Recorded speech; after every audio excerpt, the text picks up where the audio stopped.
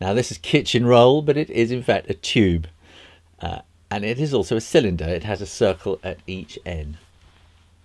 But a tube has another cylinder bored through the middle of it. You can think of the hole as being a second negative cylinder that is kind of pushed all the way through and creating a hole in the middle, and that's how we make a tube.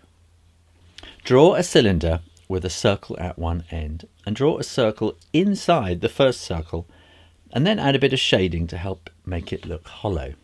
We're going to have a lesson on shading later, so we can really start to bring these 3D representational drawings to life.